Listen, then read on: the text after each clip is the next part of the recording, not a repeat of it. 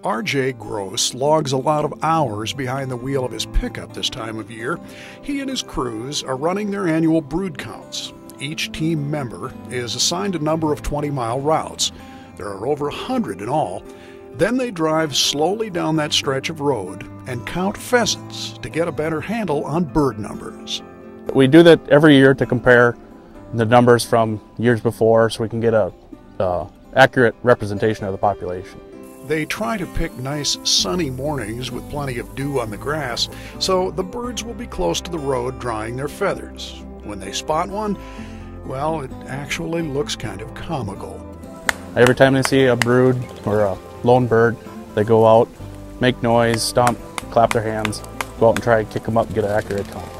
And the past few mild winters are adding up to pretty good news for pheasant hunters. Maybe a few more broods. I think this year, the last 2 winters we had pretty easy winter. And not only that, but an early spring meant hens nested earlier than normal. So young of the year roosters will be a little more mature by the time hunting season rolls around. I think broods are a little bit older than years past, a little bit bigger farther on.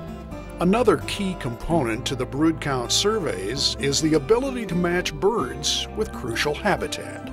Every time you see a lone bird or a flock or a brood of birds, we take a GPS point and we're going to use that to correlate where the birds are to the habitat, kind of to determine where, if they're by agriculture or by grasslands.